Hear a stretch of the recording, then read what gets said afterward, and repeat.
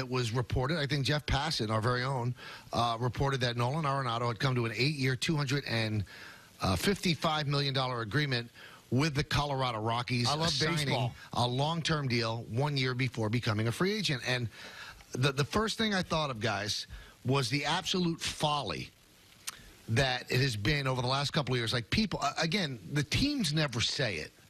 It's people in the media that are quoting sources. You know, they're chatty other GMs or scouts or things like that, or people, quote-unquote, in the know.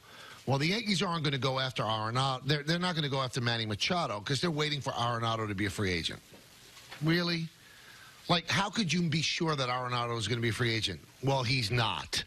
Same thing I've heard over and over again about other players. Like the Phillies, you know, they're not going to go crazy on Harper and Machado because they want to save enough money for Mike Trout. Really? Mike Trout, in all likelihood, is going to sign this record-breaking deal with the Angels and never become a free agent. So all of these plans, you're trying to read people's minds, Don and Peter.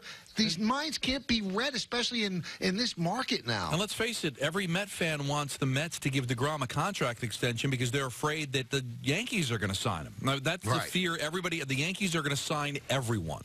Well, because they used to do that. And every agent kind of throws the Yankees' name out there because it gets more money for their client if there's a rumor that the biggest, baddest, richest team in town is interested in their client. But history has shown, or at least recent history, that the Yankees aren't necessarily interested in these deals. It was a foregone conclusion. Oh, Machado's coming here. Oh, Harper's coming here. All last year, Corbin was a Yankee. He was a Diamondback, but no, he's going to be a Yankee. It's done. People were including him in their rotation for 2019. It was done. Well, guess what? The Yankees have a budget. They're not paying this outrageous money. Free agents are beginning to realize this now. So as much as they might want to play for the Yankees, if they're on a team that they're comfortable with and that team gives them money that's in the neighborhood, take it. Because the Yankees being there as this panacea, this glorified ATM machine, doesn't exist. It's a fallacy. And the bottom line is, in today's market, if you can get offered a contract without going into the minefield that is free agency, why wouldn't you do it? So Aaron Hicks did it yesterday. Now, if he became a free agent and had a good year this year, would he have gotten more than 7 years, $70 million? Yeah. But, you know, I was talking with somebody the other day, and they made this point. These players are changing the place of their employment and going places that they don't want to go to get money that they will never in their adult lives ever get to spend. It will not change the way they live whatsoever. So if Manny Machado had gone to Chicago for the 8 years, $250 million. He might have been happier than the 10 years, $300 million that the Padres gave him. Or if Manny Machado went to the Yankees and said, listen, give me a 3-year, $105 million deal, maybe they bite and they give it to him, and he's happier. Again, the $300 million, I know that's the way they keep score, but it doesn't change your life in the least because you're not going to be able to buy anything more than you could buy with the other money that you're getting. And I think that Bryce Harper right now is in this maelstrom of ideas with Scott Boras and stuff like that. He obviously doesn't want to go to Philly. He's trying any escape route out, and now he's considering going to the Dodgers, who are offering a much shorter contract. Now it's going to tell me something about Bryce Harper. Does he take a 3 or 4 year deal with the Dodgers and risk being a free agent again at 30 and be where he wants to be? He wants to be with the Dodgers or the Yankees. Or does he go to Philadelphia, where for some reason he doesn't want to be because they give him the most money? These are tough questions for players, but you know, Nolan Arenado, he made the decision. I'm happy in Colorado. Even if I become a free agent, got way more money, I'm still happy in Colorado, and it's money that I'm never going to see. Yeah, so why not just do it? Because doesn't that have value, being happy? Now, Machado gets the 10-year, $300 million contract, likely went to a place that, A, he's not happy with, and B, is going to gouge him tax-wise, right? Yep. And he may be the highest-paid player for 5 minutes because Harper may sign a deal for $325 in a couple of minutes with Philadelphia. Well, for a week, Don, he's no longer the highest average annual value. Right. Now that's Arenado. Right, exactly. So it lasted 1 week. And then that'll last 1 week when Harper signs, likely in Philadelphia if he's going to want to get the most money. And he won't be happy in a place that it's obvious he doesn't want to go to. So as you said, when you're getting to that kind of stratosphere with money, I think happiness has to mean something. Now, there's a lot of people that are listening that the difference between $30,000 a year and $40,000 a year is life-changing. And sometimes you have to make sacrifices because that $10,000 is going to mean a lot to your family and your well-being. Or if it's $200,000 to $225,000.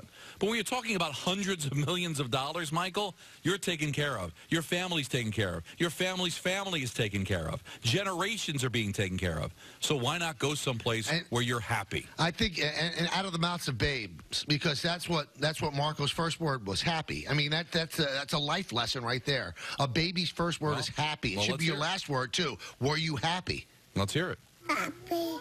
Oh, wow. That's big. How about that? So you brought up a great point this now, Don. Think about this. Manny Machado went to some place that I truly believe he doesn't want to be. Right.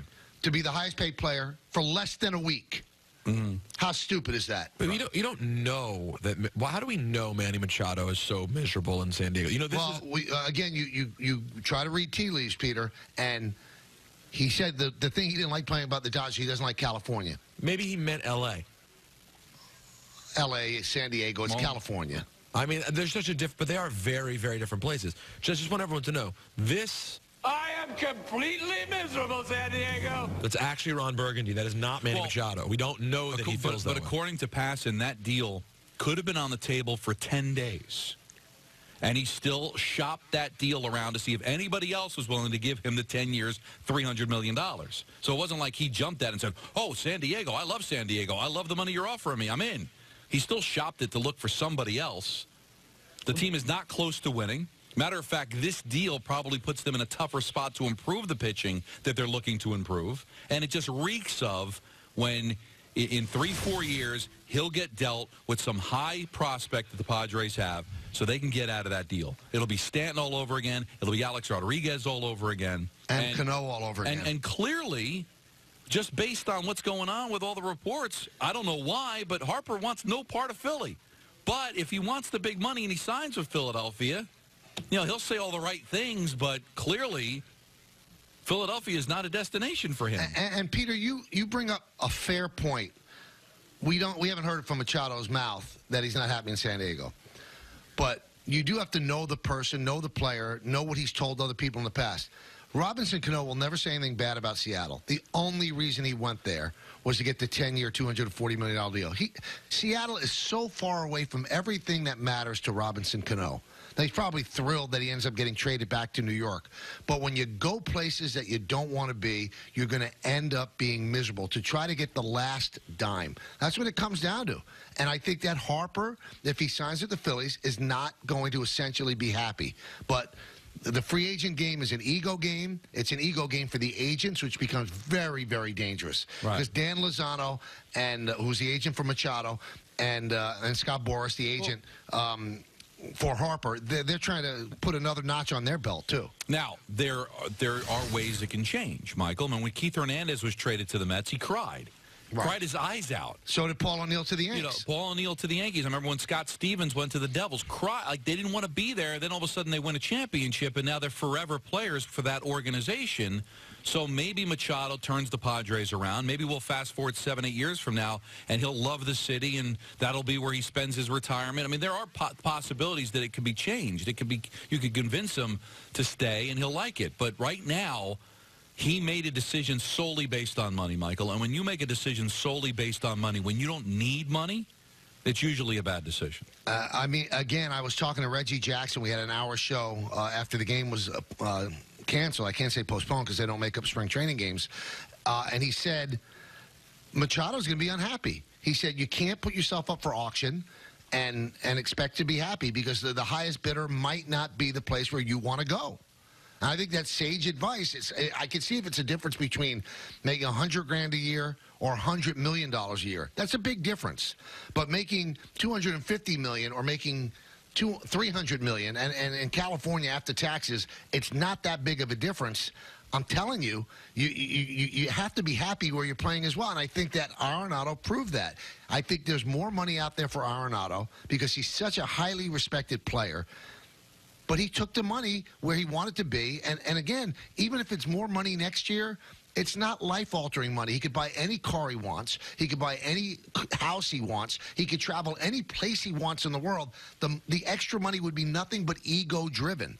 So, we started like this because we wanted to talk about the Arenado signing and about how the best laid plan. So any teams that were laying back and not improving their third base situation because they planned to sign Arenado, well, the joke's on you. He never became a free agent.